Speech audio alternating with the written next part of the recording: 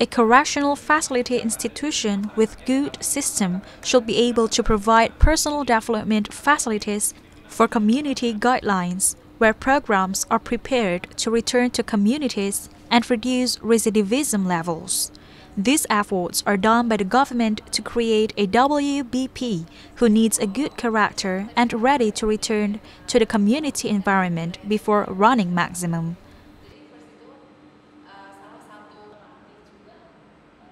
Foundation for International Human Rights Reporting Standards cooperate with BINUS University Psychological Department as commitment to compliance with the communities.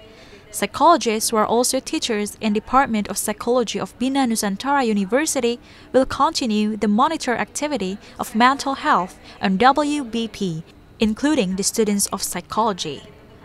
This program is also one of the efforts to implement Bangkok rules, where the civil society organization participation are required to support the purpose of rehabilitation and communities in accordance with the special needs of women.